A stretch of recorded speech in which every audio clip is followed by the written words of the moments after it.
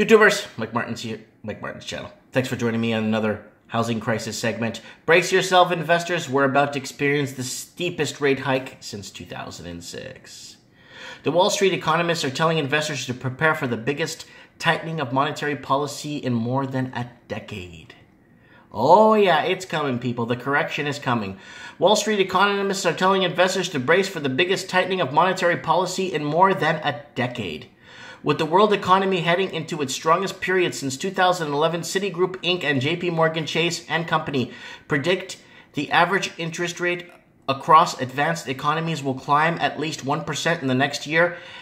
That would be the largest increase since 2006. As for quantitative easing, that marks the 10th anniversary in the U.S. Next year, Bloomberg Economics predicts the asset purchases by the main central banks will fall monthly in U.S. by $18 billion at the end of 2018 from $126 billion in September and turn negative during the first half of 2019. That reflects increasingly synchronized global expansion, finally strong enough to spur inflation. Be it mostly that the test for policymakers, including Income Federal Reserve Chair Jerome Powell, will be whether they can continue pulling back without derailing a demand for rock asset markets. So 2018, people, it's a really long article. I'll leave a link for this one. Holy smokes. What does it say here? What are economists saying?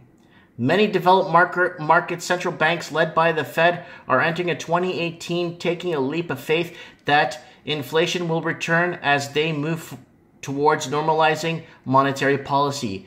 Continued asset purchasing by the BOJ and ECB will buy some time for policymakers to discover the unintended consequence of quantitative tightening without risk of severe market disruption. Nevertheless, too much normalization too fast?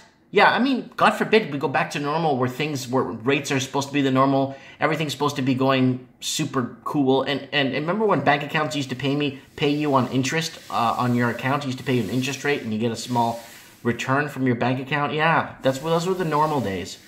Risks reversing the relative upbeat global economic outlook in 2018, especially if central bankers' assumptions on the field curve prove to be false.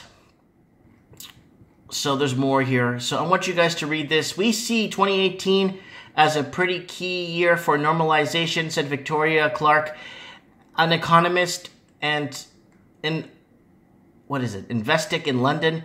It's going to be quite challenging for central banks to get the balance right on how much to do. So you're going to start seeing a thing going back and forth here for them to tweak the market till they can get it back to normal standards and bring interest rates back to 4.5 to 5% in a normal market.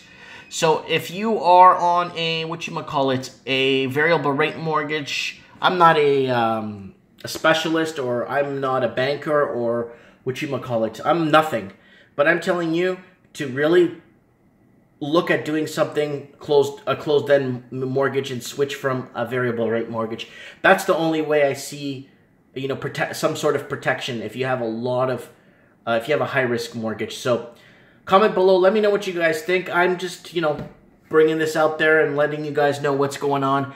And we're not raising rates here in Canada lately. We did at the beginning of the year, but now things are kind of turning a bit. So let's see what happens south of the border from Canada. Thanks for watching, guys. Don't forget to hit the subscribe button.